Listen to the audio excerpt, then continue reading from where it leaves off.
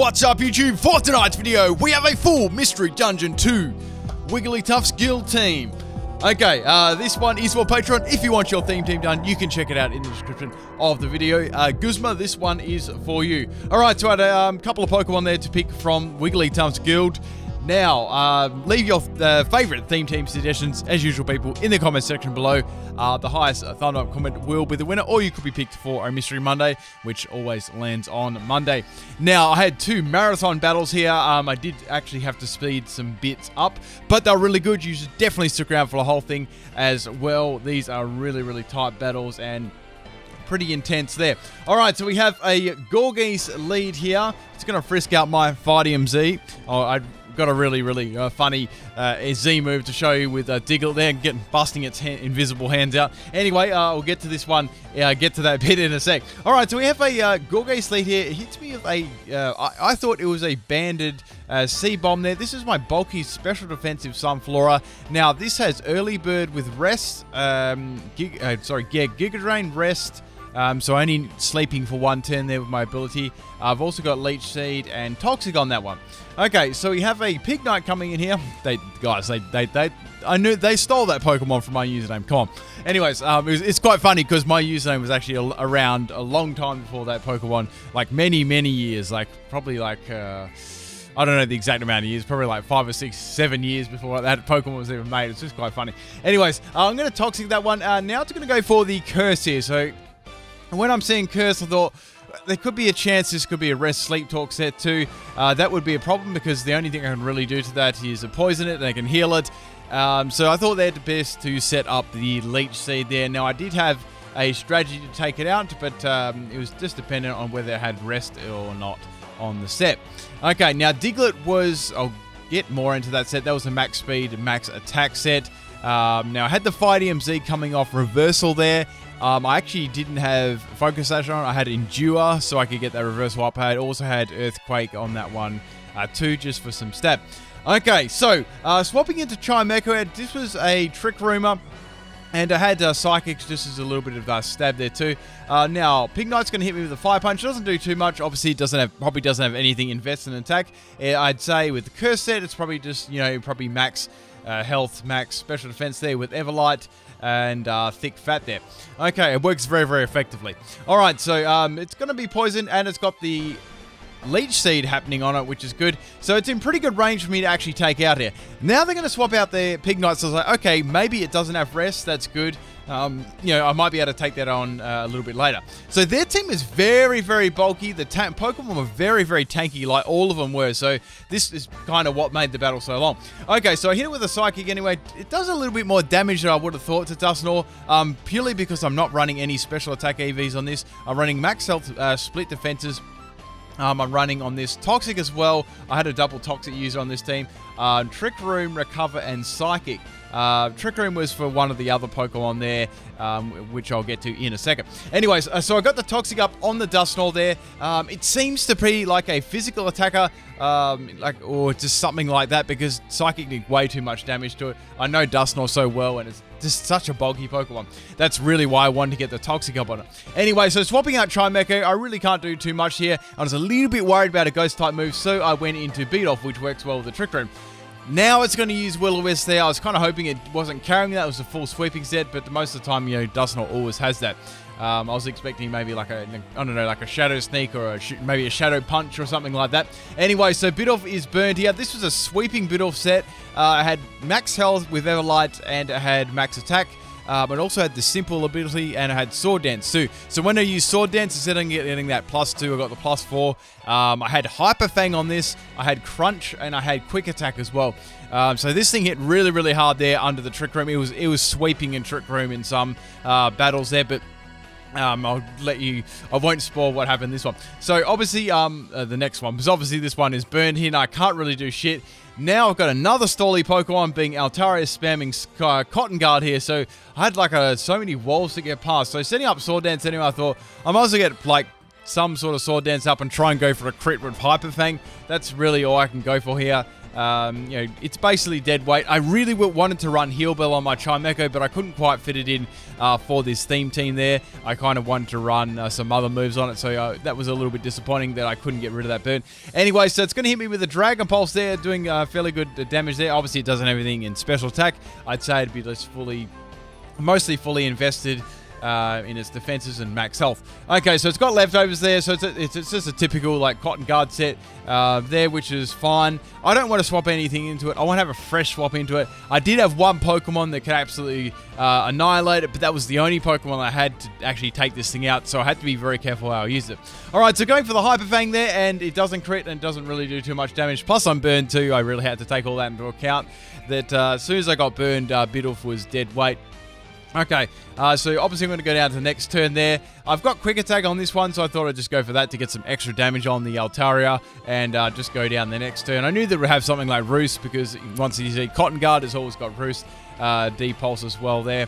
Anyway, so Bidoof down, which is disappointing. I wanted to get more use out of it. However, he does come back in later on in the video, so make sure you stick around for some Bidoof action, people.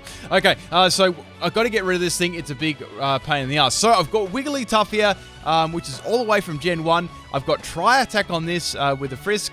I'm going to see its leftovers, which I already knew anyway. It's also got Blizzard, Dazzling Gleam, and Fire Blast. I'm running a choice specs on this one. Alright, so Dusknoir's going to come in here. Unfortunately, Altaria didn't actually stay into that. Probably scared of a fairy type move from me. So I went for the Blizzard there, and that's going to be just enough to take out the Dusknoir there with the specs and the toxic damage there. So that was really good there that I had that toxic up on there. That would have been able to hit me with some kind of physical move. Okay, so we have the Pimpnite coming in here.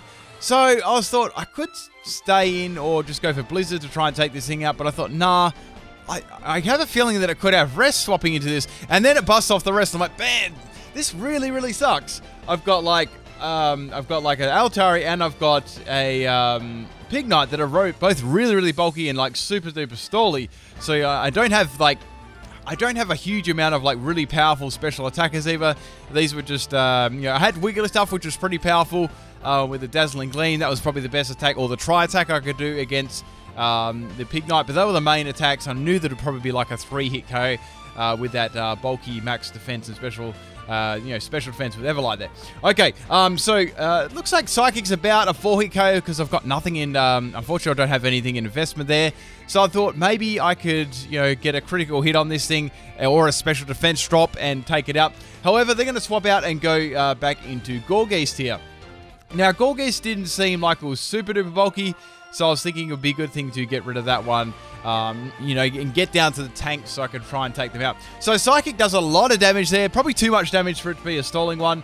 Probably it's looking like more of an offensive one there. Okay, so swapping out Chimecho there, I don't want to take anything like any sort of ghost move there. So I went back into Chatot there.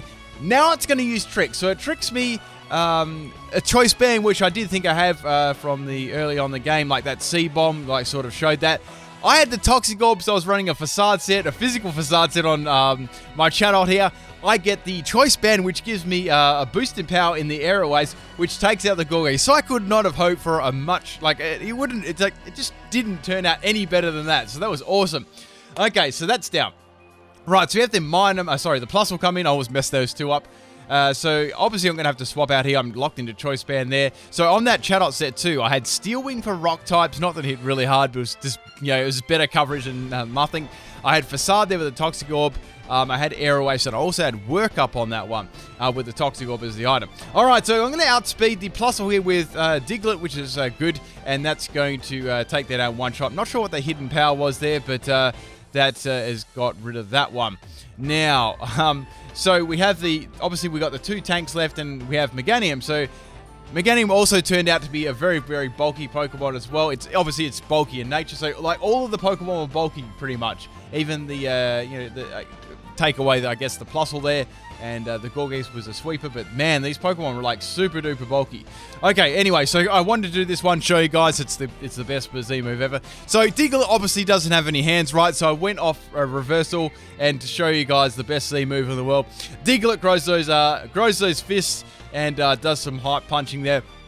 Now, with this one, it doesn't do too much damage, obviously, but man, it looks cool, and it's fun to use with a reversal obviously there. Okay, so it doesn't do too much to a Meganium there, and here it's going to go for my favorite healing move and heal itself up to max. So this part I had to speed up 300% because it just took so long to freaking kill this thing. Okay, so I just went for a duo there, so I get the max power and reversal. Reversal doesn't do too much anyway. Now it's going to get a boost with Ancient Power, which sucks. It does have the leftover recovery there, so I really need to take this thing out. Alright, so it's going to set up a Leech Seed there. Got Toxic misses first turn. I'm like, for fuck's sake. So, here we still have to speed this part up because it was such a long bit. Now, I've got the Psychic on this, and I got the Toxic there too. I get paralyzed by Body Slam. Of course I do. Anyways, like I really needed that heal bell. Anyway, so I'm trying to get this thing down. I thought, like, I got Recover on here. It actually hadn't shown that I had Recover. So I thought, I just want to get this thing as much damage as possible. Then I can swap in Wigglytuff there. Then they're going to have to make a decision whether to swap in, you know, Altaria or, you know, Pimpnite. And they're going to have to swap into something strong. Maybe like a Tri-Attack or a, you know, a Fire Blast or a Blizzard. Okay, so Trimecha is pretty much nearly down here. I could have gone for Recover there to stall, but I thought there's enough stall happening in this battle already. I just want to, you know, I want to get into this one, and it's going to crit me there and take me out. Not that it really mattered or anything. Okay, so the Toxic is really racking up on the Meganium now. Here I'm going to go, I think I went for the Blizzard here, and it freaking misses and is able to get the freaking Toxic, sorry, not the Toxic, the Leech Seed up on my Wigglytuff. Okay, so down, it's going to go the next turn. So swapping into Sunflora there to take the Body Slam. Obviously, it's not going to do too much damage there. And the Toxic is going to be enough to take out the Meganium finally the next turn. It's going to go for yet another Body Slam there, but it doesn't really matter on Sunflora. I can just use, like, whatever move. However, I get paralyzed again there, and I'm going to finish it off with the Giga Drain. So finally, Meganium's out the way. So the last two Pokemon left are the Stally Altaria with Cotton Guard and the bulky Cursing Rest Sleep Talk Pimpnite there. So I really need to get past this. I only had two Pokemon left, and I was at a big disadvantage there. You know, Sunflora could not touch either of those Pokemon outside of Toxic, but then again, Altaria could just swap out and get with a natural cure there. Okay, so this is going to come in, the Pimpnite. Have to swap out here because it's a horrible matchup, and I can't really do anything besides using Leech Seed. Okay, so Pimpnite is going to be asleep here, and it's going to go for the Sleep Talk. And unfortunately with the Sleep Talk there, it's able to get a Fire Punch off on my Chatot there, doing lots of damage to it. It's not the bulkiest Pokemon. Well, guys, I'm on 69 health. Anyway, so it's got to swap out there. I knew that it would go into Altaria. Unfortunately there, I was going to go for the Banded Aerial Ace to take it out. And it doesn't really do too much damage there to Altaria. Obviously, its attack is trash as well. Now I was thinking, well, Altaria is either going to go for a Cotton Guard or it's just going to go for a Roost to try and stall me out again like it was doing before. So I'm going to swap out into the Wigglytuff. I hadn't actually revealed that I had Dazzling Gleam either, so I thought that was my best play. Okay, so speeding this bit up. So they're going to go for the Roost again. Here I went for the Dazzling Gleam. They're going to go for they're just spamming Roost now to, I don't know, try and PP stall out my Dazzling Gleam, obviously predicting that I was a choice spec set. So this goes on for a while. They're spamming there. Unfortunately for them, the Dazzling Gleam is just doing too much damage there, and I am gaining damage on how much they are roosting. So eventually this Altaria is going to go down. Obviously it doesn't have anything to hit me because it's got Dragon Pulse. That seems to be its only attacking move. And the third one there almost took it out, and I knew the fourth one would be enough to take it out there anyway. So obviously it couldn't really do anything outside of rest there other than just use up some of my Dazzling Gleam PP, and thank God that is finally down. So the last Pokemon is the Pimpnite here. Like I said, I thought I'd go for Dazzling Gleam, my best play here. They're going to go for rest, obviously there. Never saw that one coming. They're going to get all their health back. Now the thing is, they had to get those curses up and not get rest. That was sort of what I was relying on. So first things first, I thought let's swap in and get the Leech Seed off. That'll definitely help me be a 3-hit KO. Unfortunately, they're going to get the curse there. Okay, so since I'm paralyzed there, that's not going to help my situation either. So they're going to be able to go for the Rest Sleep Talk again. And they get freaking Fire Punch, which is going to be enough to take out my Sunflora there. I really did needed that Leech Seed there. Hello, I'm down to my last Pokemon here. Alright, so locking myself into Tri-Attack here. I need to do as much damage as possible. Even Tri-Attack didn't do too much. It's going to wake up and Fire Punch me there. Gotta go for the Tri-Attack here. It hangs on with like a dick of health, and it's going to rest again. So I'm like, damn, I really need a critical hit here. I needed to use Sleep Talk Rest like twice in a row. Like I need everything to like fall in place here or get maximum damage on all my hits. Alright, so it gets rest the first time. Since I'm locked into a tri-attack, I have to go for it here. It's still looking like a 4-hit KO. The Pimpnite is going to go for Sleep Talk. Gets rest again. The last tri-attack takes out the Pimpnite with a crit. Finally, man. It only took the whole battle to get that crit at the end. Thanks for the battle. I hope you guys enjoyed this one. Let's get on to the next battle. Man, that one was like a marathon. It was like 50 turns or something. All right, so I need a drink. My throat's a little bit dry. It's a little bit hoarse. I mean, mud style. Anyway, so we have a Molgalite here. It's going to go for the U-turn on my Diglett there. Almost taking me out in like one hit. So embarrassing. Its defense is the absolute utter trash. Okay, so we have Simipour coming here, going for the Hone Claws here, trying to boost up my attack. So I thought I could go for the Z move here on the Fight MZ, but I thought, I really want to get a kill. I might be, be able to conserve that for the next Pokemon. But it's a bulky Simipour there. It's going to take me out with a Waterfall. I was like, damn, son, that didn't do any damage at all. That nearly should have actually taken it out if it's a sweeping one. It's also got leftovers there as well, so you can, it's definitely a bulky one there. Okay. So, I got to take this thing out. So, swapping a Wigglytuff here, I know that I can go for Tri-Attack. This thing's obviously going to be a lot less bulky on its special side than its defensive side there. Okay, so now it's going to go for the Toxic there. So, it's definitely a support style bulky set, which is cool. I like that. It's a little bit change up from the normal sweeping one there. Okay. So anyways, that's going to go down to the Tri-Attack, which is good. Unfortunately, I'm poisoned there, but that's not too bad. I was able to get rid of Simipour there. All right, so we have the Lumineon coming in here, which looks kind of strange shiny. It's like a brownie color. Okay, so now this is going to go for the Whirlpool, trapping my Wigglytuff in there. So it's a trapping set, which obviously couples with Toxic there. So here I'm going to go for the Tri-Attack. Does a lot of damage there. So it's a 2-hit KO, which is great. I was wondering if this thing had any form of recovery or stalling, like rest or protect or anything like that, which would sort of work against me. It does have protect, so that's fine. The next turn, I know that I can take it out, unless it gets like a double protect in a row, so I'll be like kind of salty if that did happen. Anyways, that Toxic is starting to rack up, doing lots of damage there to me, and as well as the Whirlpool there, so I know I'm on borrowed time here. I have to take this thing out this turn. So it's going to go for the Silverwind there, trying to get a scummy boost, which it doesn't. I resist that, thank God. And that's going to be the Lumineon down there to the Tri-Attack, which is nice. I like Lumineon. It's a cool Pokemon. Okay. So you guys should definitely bring some Pokemon over from Gen 1. You can get like some really cool like TM moves like Tri-Attack.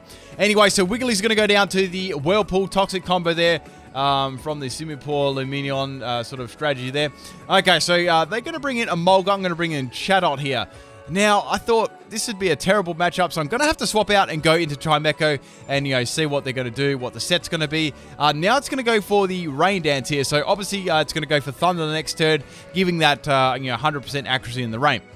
Now, I either needed to go for a Toxic or a Trick Room here.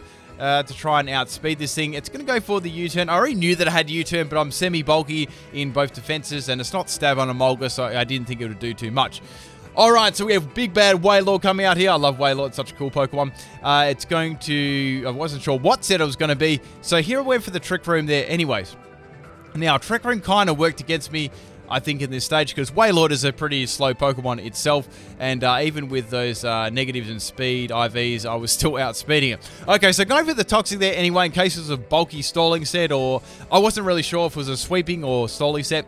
Could be lots of things. It's a really cool Pokemon. It's going to have Noble Roar, which is a really, really cool move. Now, Noble Roar drops the attack and special attack of a Pokemon, so it's a nice move. It's obviously signature to, like, Pyroar. But a lot of new Pokemon have got, a lot of old and new Pokemon have got the move too, which is nice.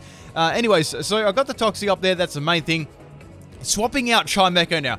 Swapping in Chatot here. I wanted to get some damage off with that one, with the Facade there. Now it's going to go for Brine. Does a lot of damage to me there. Only really saved me because it's low base power. However, with Brine, once your health goes below half, it doubles in base power. So going from like 60 to 120, it hits like a truck in the rain there. So swapping out the Chatot now, going into Sunflora there. Obviously, Brian's not going to do anything to me there. It's going to be like watering the flowers. Since I'm bulky in special defense too, which is nice. That was actually a critical hit. Okay, so here I can go for the Giga Drain. Even with all its invested in HP and special defense, Sunflora has a mega special attack there. So it's very powerful there. And that's going to be heaps and take out the Wailord there. I really like Sunflower. It's a cool Pokemon. Okay, it's got monster special attack. All right, so that's Wailord down. So things are going fairly good. I'm up one Pokemon at the moment.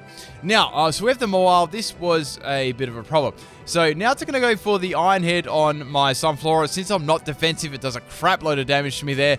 I was able to just throw up the Seeds there, which was nice. That was basically all I could do. There was no point in me really going for Giga Drain or anything. It resisted that. I thought Leech Seeds would be, a much better option there. Unfortunately, I really couldn't fit something like Protect on this set, so I couldn't make 100% use of it. But that was the main thing anyway. So I had to stay into this one. Like, none of my Pokemon could really swap into Iron Heads for a while. So that was my Sunflower down there. Okay. So have to swap in Chimecho here. I really need to, get some sort of damage on this thing. Right, so now it's going to go for the Crunch on my Chimecho, doing a lot of damage there. Unfortunately, I'm just going to go for Recovery. I need to stall this thing. Man, I need to drink again. These long narrations, though, people. Anyways, so I got that Recover up, so it can really here keep going for Crunch, hope for the defense drop, or I can just get that Leech Seed, that Leech Seed magic happening, and then start spamming Psychic, maybe. That was my thought process at the moment. I really didn't have much to actually touch this thing at all. All right, so it's going to continue to go for the Crunch there, doing shitloads of damage to me there. Excuse me. So now I'm going to go for the Trick Room. So I want to go first. So I've got my Trick Room up, which is nice. Got the Recover happening next, so I can either go for Recover or go for Psychic, and obviously I still got the Leech Seed happening there. I was kind of hoping that it would swap, so then I could maybe swap something in later to try and take it out. But here I was like, bugger it, I really need to get this thing some damage there. Alright, so Moile's going to actually swap out there, and Mulga's going to come in and take the Psychic. So that wasn't too bad there. It does over half health, which is really nice there. It gets a special defense drop. Not that it really mattered at all, but that's cool. It's a 2-hit KO. Alright, so since the Trick Room is up, Mulga's going to take another Psychic there, and that's going to be enough to take it out. So that's a Mulga down. So we still have one more Pokemon apart from the Mawile, but Mawile was the problem Pokemon I needed to take out. And I had a feeling it would come back in because he was the sort of like the best thing matchup here. Alright, so it's going to come in. I thought, well, I could go for Leech Seed here or I could go for Psychic. Decided to go for Psychic just to get some damage off on it because it was so like annoying there. Okay, so it's going to go for a Metal Burst this time, which is cool. Now, Metal Burst is sort of like Counter and Mirror Coat there. It's not going to take me out. It also has the Life Orb damage there. So, I guess I'm maybe hoping for a little bit more damage on my Psychic there to take me out. Not that it mattered too much because here I can get it outsped, and it's going to go for the Crunch there, taking my Chimecho out. However, that Crunch did have the Life Orb damage too, so that's a little bit extra for me, and the the Trick Room has run out there too. So swapping in my Chatot here, since I got the Toxic Orb up, I can freely go for the Facade on the Mawile there, and that's going to be just enough there to take it out. So that was awesome, getting rid of the Mawile. So I've got one other unknown Pokemon, that I haven't shown yet to the opponent, and I've got my Mawile there as well. So we have the Mighty Castform here. I knew that Facade would do some heavy damage, so I decided to go for that one there.